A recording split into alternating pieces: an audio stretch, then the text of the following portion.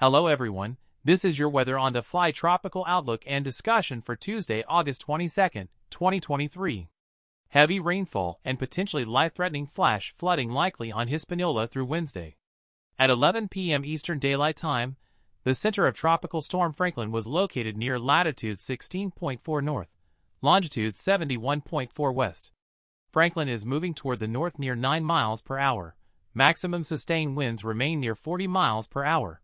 Minimum central pressure is 1,002 millibars.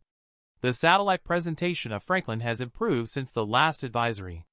Recent proxy visible imagery suggests that the low-level circulation has become better defined, although there is still some question exactly where the center is. The overall cloud pattern suggests the low-level center is closer to a recent burst of deep convection, closer to the mid-level circulation found by the last NOAA reconnaissance mission. The system looks to have finally started a northward motion towards the island of Hispaniola. The track guidance continues to be in fairly good agreement, with a northward motion through tomorrow, and then a northeastward course near the end of the week due to broad troughing located over the western Atlantic.